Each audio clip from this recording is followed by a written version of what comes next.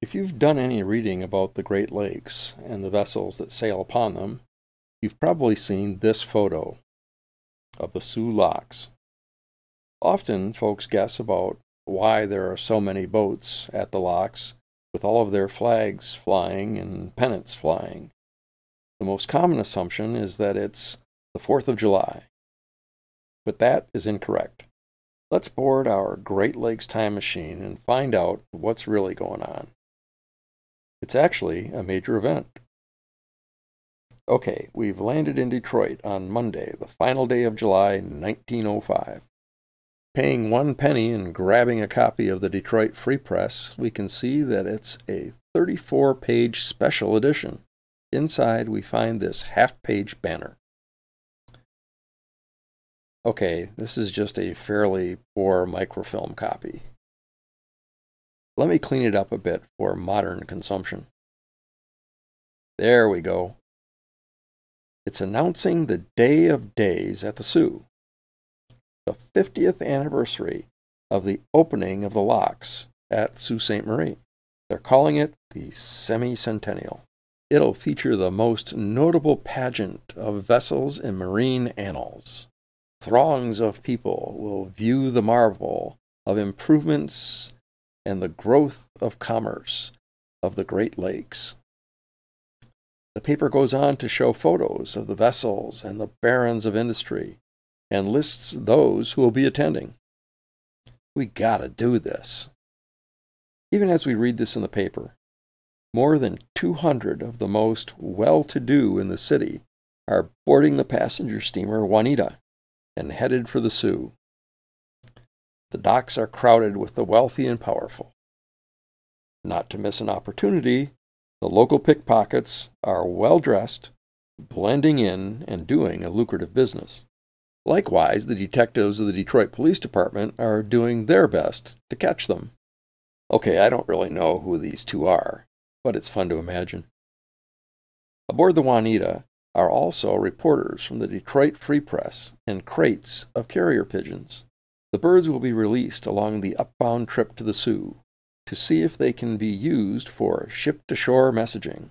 It is reported that one bird, the one released in Port Huron, actually found its way home.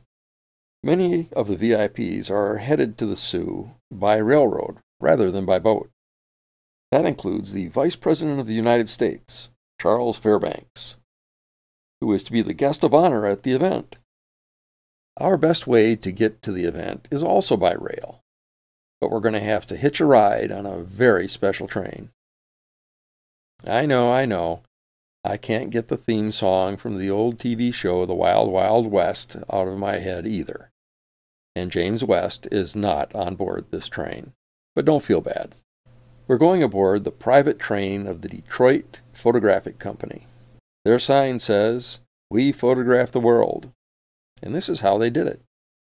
Leased from the Lackawanna, Detroit, and Western Railroad, this private car is a Victorian-era motorhome, and it's going to take us and the company's photo crew up north to the Soo.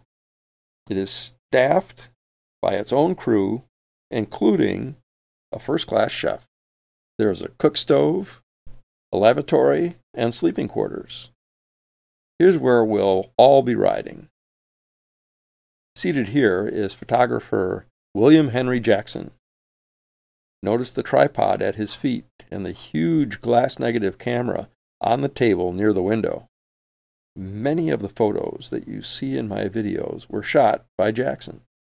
Attached to a Detroit and Mackinac train, our car rattles its way up north, through Lapeer, Bay City, up to Gaylord, and into Mackinac City. There we wait to be switched and shoved aboard the huge ferry boat Saint Marie. Constructed in 1893, the 302-foot wooden icebreaker was the largest overall wooden steamer on the lakes when she was built.